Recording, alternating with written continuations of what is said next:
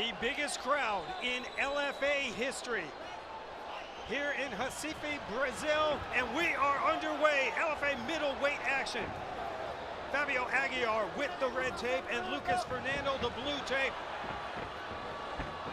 Aguiar 18 professional victories. Fernando coming in with a very impressive 7-1 record, guys.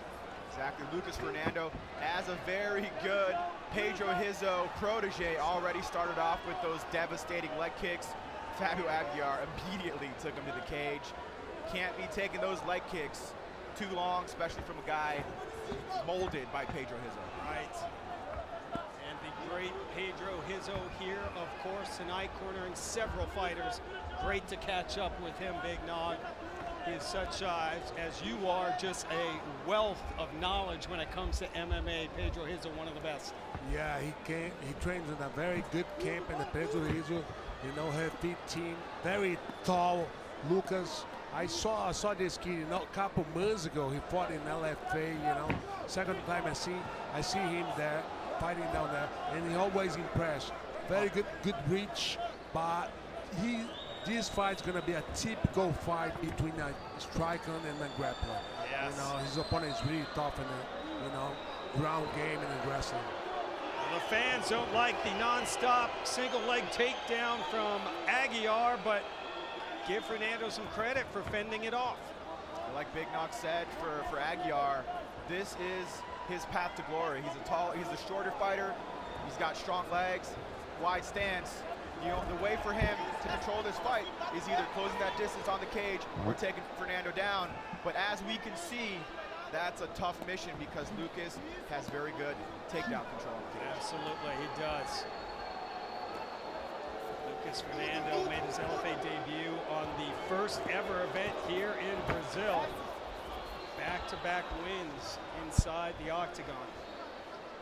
I guess we can say Lucas Fernando is a guy that's being molded by the LFA. He was with us in his pro fights. And 100%. And there, Fernando letting his hands go and trying to use that 6-inch reach advantage.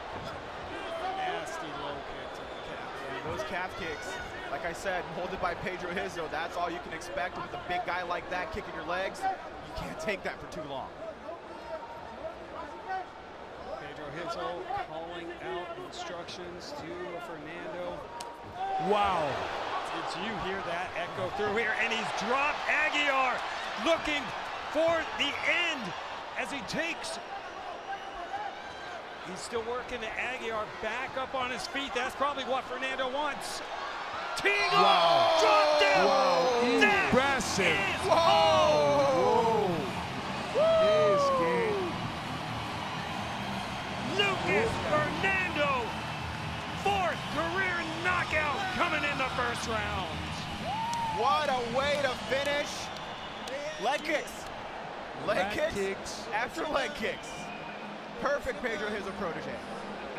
I mean, Big Nog, if you look at Pedro Rizzo's strategy and game plan, it probably started with that leg kicks and then strike and fire away. Good one, load right in the place, but he found his distance. His straight punch reminds me Pedro Rizzo's straight punch, you know, right there. He did good takedown defense, you know, the way he underhooked, go inside, you know, body to body. Amazing, impressed me every time. Oh, that was the first one. Started that one.